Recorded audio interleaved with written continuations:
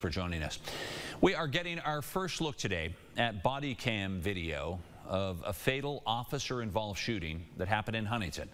Police also released audio of the initial 911 call from back on July 3rd. This happened in the 400 block of 14th Street in Huntington. Andrew Colgrove has a look at what the video entails. This all started the afternoon of July 3rd when a man called 911 saying the suspect had threatened to shoot him and blow up a house. I have a young man telling me he got a gun and telling me to get away from him even though I own this. He's got a lighter. He's right underneath of my gas meter. Body camera video from the officer who responded shows the officer finding the suspect sitting behind a house. Hey, what's the problem? Let me see your hands. Let me see your hands. The officer tells the suspect, later identified as Ahmad Abdullah of Detroit, to show his hands.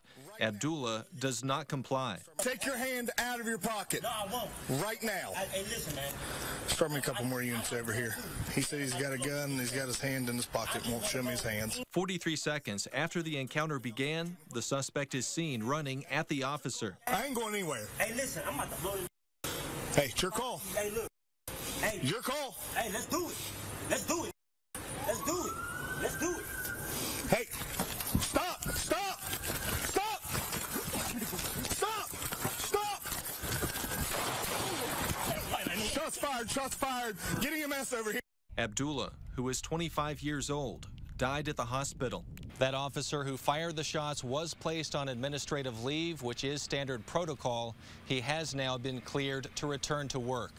In a written statement, Huntington Police Chief Phil Watkins says they have to remember a family is mourning the loss of a loved one, and they cannot help the healing process by suppressing the truth. He says they can only help by ensuring the truth is brought to light. Andrew Colgrove, WSAZ News Channel 3, Huntington.